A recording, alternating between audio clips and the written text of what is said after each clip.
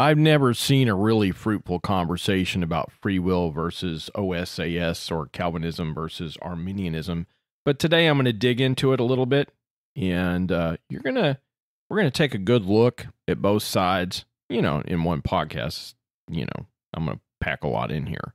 You're also going to hear my opinions, and anyway, just buckle up. You're having coffee with Conrad on Conrad Rocks!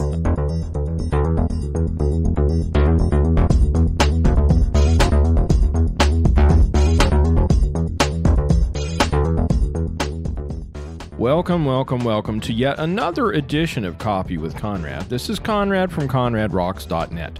Rocks of revelation being poured out to you. And my passion is for you. Yes, you, the listener to the Coffee with Conrad podcast at ConradRocks.net. I want you to have a spiritual relationship with the biblical Jesus. Now, today we're going to be talking about Arminianism versus Calvinism. And it doesn't seem like a spiritual thing, but I'm going to apply a spiritual perspective to this throughout. We're going to dig in a little bit on both sides. I mean, people spend years studying this stuff, so you're only going to get a cursory, crash course on tulip.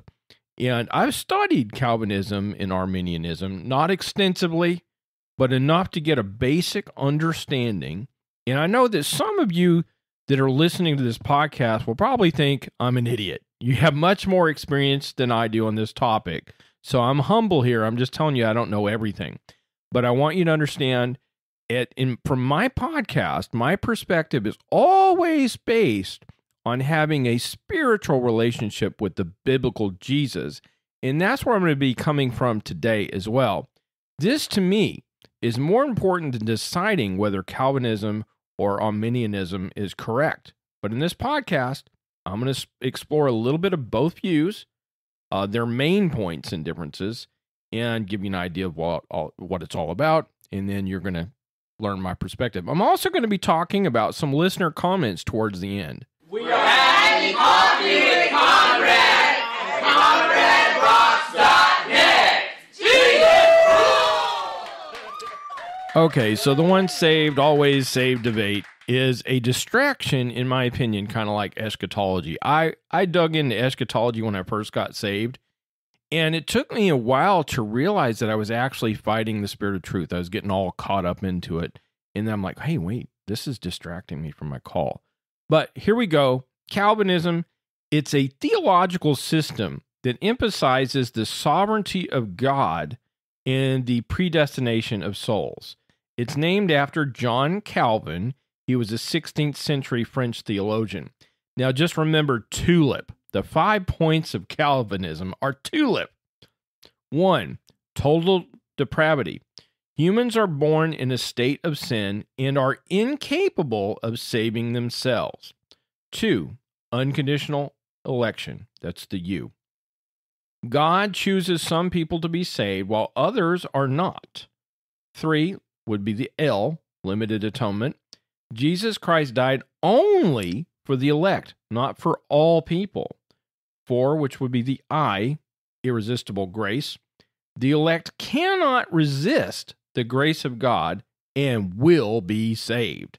5, perseverance of the saints, or OSAS. The elect will persevere in their faith and will never be lost.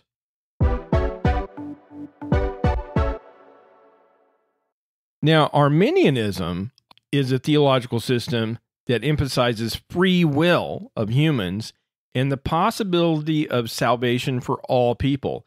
It's named after Jacob Arminius. The 5 points of Arminianism are, and it's kind of like TULIP, okay, because he was a student of John Calvin, but it's TULIRP. You'll see what I'm talking about. Total depravity. Humans are born in a state of sin, but they're not totally depraved. They still have some capacity for good. 2, on the unconditional election. God does not choose people to be saved based on their foreseen faith or good works. He chooses them based on his own mercy. 3, on limited atonement. Jesus Christ died for all people, not just the elect. 4, resistible grace, as opposed to irresistible grace, humans can resist the grace of God and choose not to be saved. 5, perseverance of the saints, or OSAS. The saints can fall away from their faith and lose their salvation. Okay, so now let's contrast the differences between Calvinism and Arminianism. The main difference between Calvinism and Arminianism is the role of human free will in salvation. That is the crux of the matter. Calvinists believe that salvation is entirely a work of God, while Arminians believe that humans have some role to play in their own salvation. Some other differences would include the nature of God's sovereignty. Calvinists believe that God is sovereign over all things, including salvation, while Arminians believe that God's sovereignty is limited by human free will. The nature of sin. Now, Calvinists believe that humans are totally depraved and incapable of saving themselves, while Arminians believe that humans are not totally depraved and have some capacity for good. The nature of atonement. Calvinists believe that Jesus Christ died only for the elect, while Arminians believe that Jesus Christ died for all people. The nature of grace. Calvinists believe that grace is irresistible, that the elect cannot resist the grace of God, while Arminians believe that grace is resistible and that humans can choose to reject the grace of God. The nature of perseverance, OSAS. Calvinists believe that the saints will persevere in their faith and will never be lost, while Arminians believe that the saints can fall away and lose their faith. So, who was John Calvin? John Calvin was a French theologian, a big, prominent guy in the Protestant Reformation, and he was an ecclesiastical statesman who lived in the 1500s.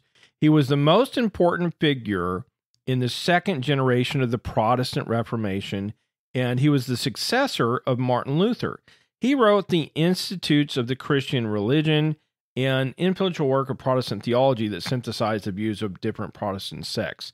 He also established the institutional and social patterns of Geneva, which influenced Protestantism elsewhere in Europe and North America. He died in Geneva, Switzerland in 1564. Now, who was Jacobus Arminius? Jacobus Arminius was a Dutch Reformed theologian and a minister who lived in the 1500s. He was born in October 1516. He died in October 1609. Arminius's views became the basis of Arminianism in the Dutch Remonstrant movement. He was originally a student of John Calvin before changing his beliefs, including his understanding of soteriology, the doctrine of salvation. So he was a student of Calvin and then came about with Arminianism. Hi, this is Jennifer Cotney with Christian Mix 106, and I'm having coffee with Conrad on ConradRocks.net. Okay, so far I've gave you the basic concepts of what Calvinism and Arminianism believe, and I talk a little bit about how they differed. Now, what passages do they use? Now, a lot of them have a lot of scriptures that they use. That's somewhat going to be part of my point towards the end of this podcast. So let's talk about a few scriptures. If I mentioned them all, it would just be too long of a podcast. But this is to whet your appetite to do your own personal study. On depravity, Calvinism believes in total depravity. Arminianism believes in partial depravity. And the Calvinists might use Romans 3:10 through 12. As it is written, there is none righteous, no, not one. There is none that understandeth, there is none that seeketh after God.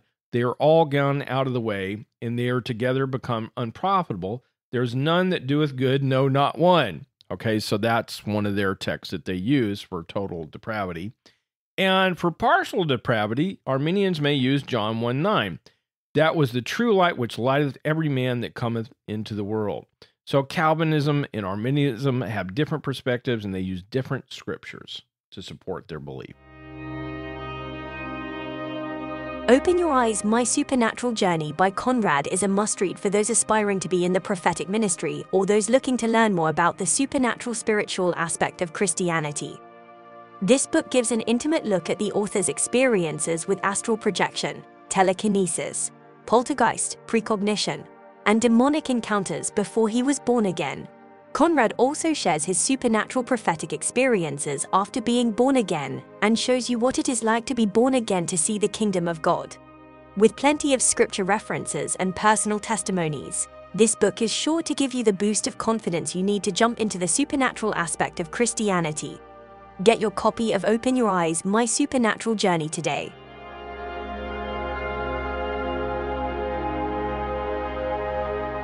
So now let's talk about election, the U for unconditional election. Calvinism believes in unconditional election, and Arminianism believes in conditional election. For unconditional election, Calvinists may use Ephesians 1:4-5 as part of their proof text. According as he hath chosen us in him before the foundation of the world, that we should be holy and without blame before him in love, having predestinated us unto the adoption of children by Jesus Christ to himself, according to the good pleasure of his will. Very powerful argument, very powerful support text for Calvinism. For conditional election, the Arminians may use 1 Peter 1:2. Elect according to the foreknowledge of God the Father through sanctification of the Spirit unto obedience and sprinkling of the blood of Jesus Christ, grace unto you and peace multiplied.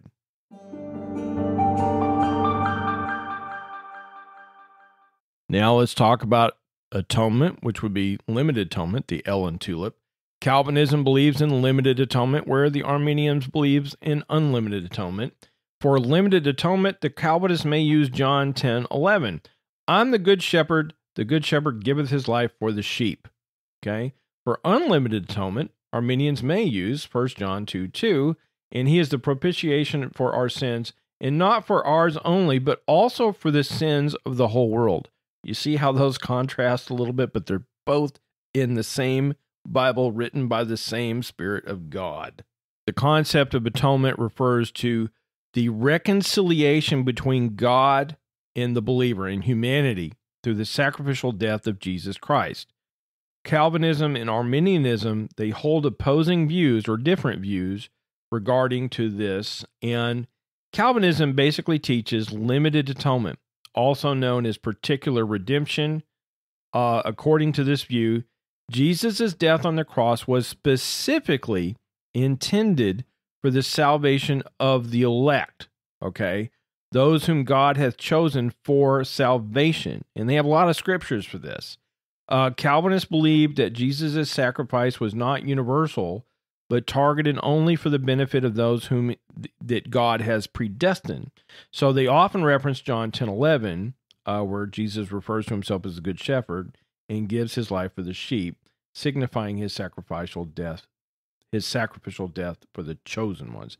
Now, Arminianism, they espouse unlimited atonement. They believe that Jesus' death on the cross was for the sins of all humanity. Okay, and they got scriptures too. Okay, that the offer of salvation was extended to everyone, right? However, the efficacy of this atonement is realized only when individuals respond to God's grace by exercising faith in Jesus Christ. That would be their free will. And they point to 1 John 2:2, which states that Jesus is the propitiation for our sins, not only for believers, but also for the sins of the whole world, suggesting a universal scope for the atonement of Christ. So, you have to respond. That's their whole idea. You are having coffee with Conrad on ConradRocks.net. Okay, now we're going to be talking about grace, which would be the I for irresistible grace. Calvinism believes in irresistible grace, where Arminianism believes in resistible grace. For resistible grace, Arminians may use Acts 7:51. Ye stiff-necked and uncircumcised in heart and ears, ye do always resist the Holy Ghost, as your fathers did, so do ye. For irresistible grace, Calvinists may use John 6:37, all that the Father given me shall come to me, and him that cometh to me I will in no wise cast out. So you see the dueling scriptures from the same God, from the same Bible. That's what I find fascinating about this study here. Now we have the perseverance of the saints, the P in TULIP. Calvinism believes OSAS, the perseverance of the saints, where a person elected by God will persevere in faith and will not permanently deny or turn away from Christ. Arminianism believes in conditional salvation, where a believer can, of their own free will, turn away from Christ and lose salvation. So, for perseverance of the saints, let's talk about a scripture the Calvinists can use, which would be Philippians 1, verse 6.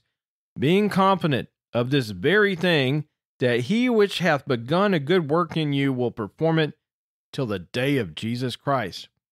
Now, perseverance of the saints, also known as eternal security or OSAS, once saved, always saved, it's got a hashtag, pertains to the belief about the enduring nature of salvation in the faith of believers. So Calvinists assert that those whom God has elected and saved will persevere in their faith until the end. According to this view, once a person is genuinely saved, they cannot permanently lose their salvation. So Arminians, they use the passage Hebrews 6, 4 through 6, that scary passage, to refute the doctrine of the perseverance of saints. In this passage, the author of Hebrews warns against falling away, apostasy from the faith, and suggests that it's possible for believers to reject Jesus and lose their salvation. Here's the passage.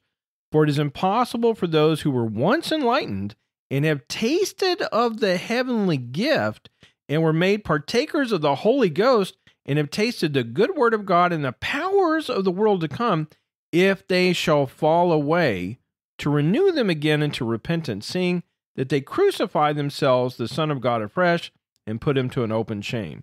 So this warns against apostasy, suggesting that it's possible for a person who has accepted Christ and experiences grace to turn away from him and experience negative consequences for sure. So now it's time for listener comments, and I've got some really good ones. I did this Facebook post. Basically, it's not, I'm not trying to be confrontational or controversial, but it's, what do you think about Calvinism versus Arminianism, or OSAS, or free will versus God's sovereignty? What are some of your thoughts? And I'm going to include the link to this Facebook post if you want to jump in. It's a public post. And here's some of your comments. Greg Brockman says a true student of God's word should be capable of defending both sides of this debate. Now, I think that speaks volumes right there. Gives a clue that there's no resolution to this debate, okay? And I believe a finite mind may have a hard time comprehending an infinite God who is outside of time. Amen. But that's a good comment. There's two sides, and someone that studies their Bible should be able to defend both sides. Alexandria Butler has a really good comment, and she says this: I feel a lot of these conversations are rooted in intellectualism and not the Holy Spirit. If you bring it up, I know you're anointed, so God will be lifted up, but with others, it is a very dry thing. Thank you, Alexandria. That's a great compliment, actually. And yes, I agree with you. These debates are rooted in carnal intellectualism. And this is going to bring me to one of my favorite passages in 1 Corinthians. And my speech and preaching was not with enticing words of man's wisdom, but in the demonstration of the Spirit and power, that your faith should not stand in the wisdom of men, but in the power of God. Yeah, that fits the Conrad Rocks Coffee with Conrad podcast perfectly. That's what I'm about. Not wisdom of men, but the spiritual relationship with the biblical Jesus, the power of God. Now, Libby Tomlin makes an interesting observation. The problem is people who are arguing either side are missing the whole point of the gospel. Proverbs 3:5, John 5:39 and 40. It's one thing to give your thoughts and insights, but it's a whole nother beast to insist that your thoughts and insights are the end of the whole matter. Humility versus arrogance. Yes, Libby, this is one of the things that I've noticed. When you get into these debates, OSAS, it never resolves, and each side tends to dig in their heels with their pet scriptures, and they're ignoring the whole big point of salvation, right? It's basically a distraction from our call. It's a great distraction from the Great Commission. Amanda Fuller, she had a comment here, and I thought, how am I going to respond to that? But after I thought about it, I'm like going, yeah, this is right on. She says, do you have a relationship with Jesus Christ? Do you talk to him daily? And that is the crux of my point. My passion is for you to have a spiritual relationship with the biblical Jesus. And I believe the point she's making here is we're getting off on this intellectual rants, and we're just leaving God behind. Do you have a spiritual relationship with Jesus Christ, which is much more important than are you a Calvinist or not? Gail Russell comes up with a good comment, which I tend to gravitate towards. I can see the wisdom in it. Here it is. Over decades of having these discussions, I've come to see both sides in both these arguments. Free will versus predestination. Once saved, always saved. In each, some level of both sides of the debate are valid. My question would be, can both positions be true? Okay, that's pretty cool. For example, can I choose life myself, or have I been predestined by God's choice? My view, many are called, but few are chosen. We are drawn by the Father, wooed by the Spirit. He has called, invited us all, but not all choose to accept and come. Now, God being God in his timelessness, he sees how each will respond and elects those who will choose him. Amen. OSAS, yes, he's able to secure us for eternity, and nothing can remove us from him, his hand, but we can jump, leave, remove ourselves, fall away. So each side of each debate can be at least partly true. All right, I'm going to offer kind of an interesting insight here because, like I said earlier, a finite carnal mind cannot comprehend a spiritual infinite God, a God that created time and matter and space, right? How can we comprehend him? And we see these scriptures that seem to support both sides. And she's saying, well, maybe both are true. Okay. So I like to think it was Einstein that proposed a model of infinite futures, infinite timelines. God created time. He's outside of time, and he is infinite in his knowledge. He can know each and every timeline that's possible, right? So somehow or another, both could be true. I'm willing to put that on the table. Are you? And Pam Thompson, she says something that touches on this. She says, I'm simple and not as well versed in the scriptures as I should be. I personally believe our relationship with God is personal and different for each of us. We all guard against certain things that we realize we need to work on. Then she goes on to say here, I'm going to say something I should keep to myself. This group is not inclusive. There are people here that actually drive others away. Their moral superiority does exactly the opposite of what I think God wants us to do. There are a lot of verses that talk about seeing oneself above or doing better than others and God's disfavor of those individuals. And she's saying it's not about my question. So this is important because people that have these debates, that you get a sense that they have intellectual superiority, and you're just, you down here, you're just too stupid to understand Calvinism. You just don't get it. And I get that. We come off as jerks. We often come off as jerks. So if we're going to have this conversation, let's have it with humility and respect. Amen. Good point, Pam. And Vernon Mordecai always has something good to comment.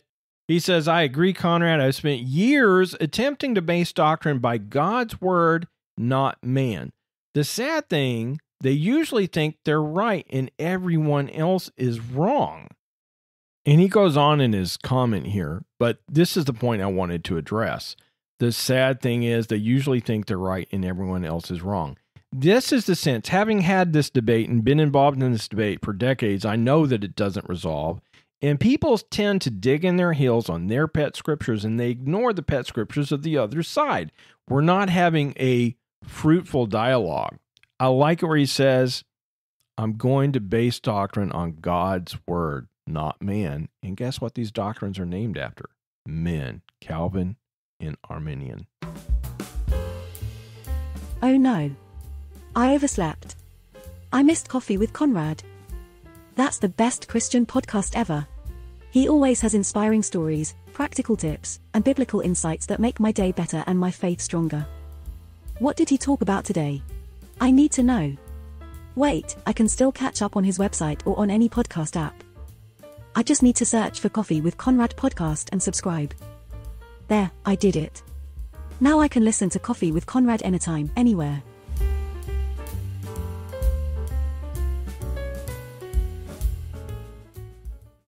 All right, now I'm going to talk about some of my thoughts. Should not the God of all the earth do right? I have a hard time grasping the concept that God would send robots to hell. I mean, robots don't have any free will.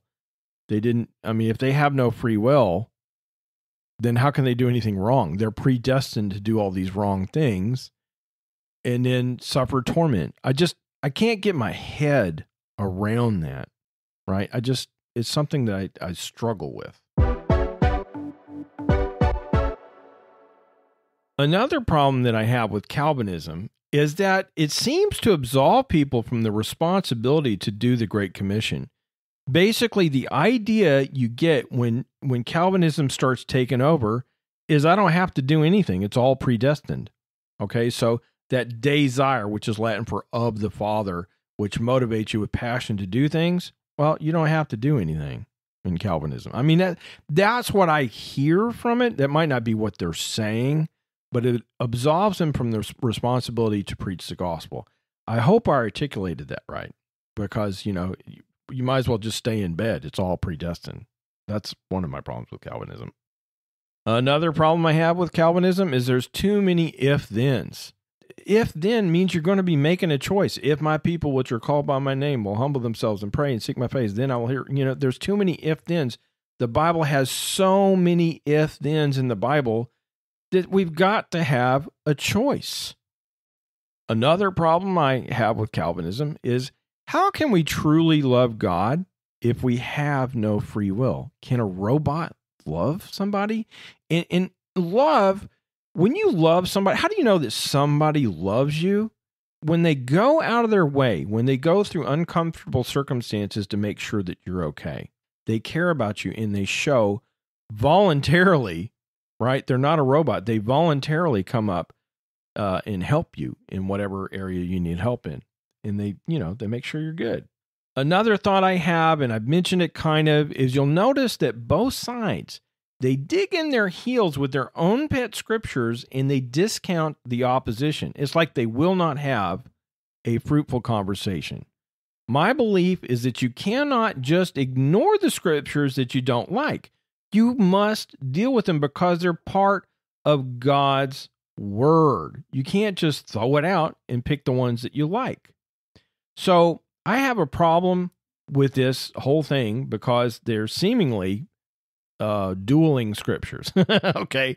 So like I said earlier, I got a finite mind. I cannot understand a spiritual, infinite God who created time and space.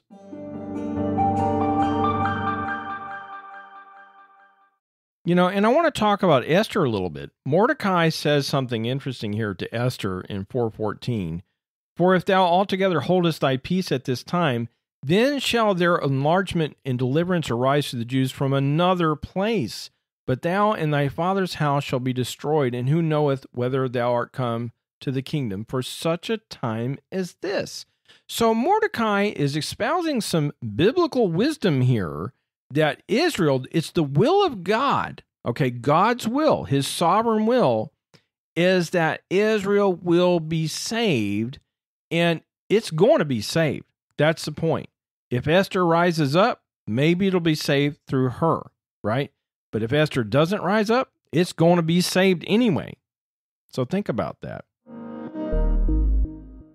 This may not be the strongest argument that I can make here, but one of the things that leaps out at me is, does the Bible really say for us to call ourselves by individuals' names or denominations? Think about it. The Bible warns against dividing ourselves based on human leaders or identifying solely with specific individuals. In 1 Corinthians 1, 12, and 13, the Apostle Paul addresses the issue of divisions within the church at Corinth. Some were aligning themselves with different leaders. There was division there. He says, now this, I say that every one of you saith, I'm of Paul, and I'm of Apollos, I'm of Cephas, I'm of Christ. Is Christ divided? Was Paul crucified for you, or were you baptized in the name of Paul? So Paul's point in this passage is to emphasize the unity. You know, Jesus' prayer, I pray that we all be one, in John 17. The unity of the body of Christ, and to discourage divisions based on personal allegiances to specific leaders. The focus should be on Jesus, not human figures. So this principle can be applied to these various theological positions as well.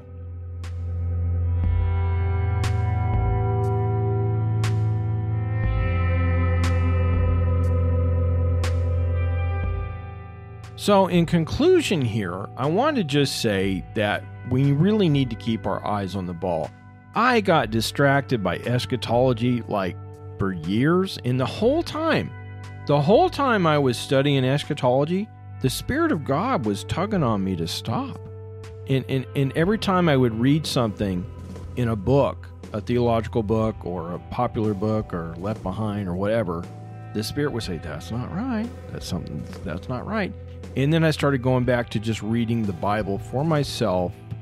And these Arminianism, Calvinism doctrines, these are good around the kitchen table. They're probably good in forums, but, you know, where you're having a healthy discussion and you're not just trying to pound somebody with what you believe. There's too many, dueling scriptures here for me to take a stance on it. I believe my finite mind cannot comprehend an infinite God. I'm going to leave it up to God.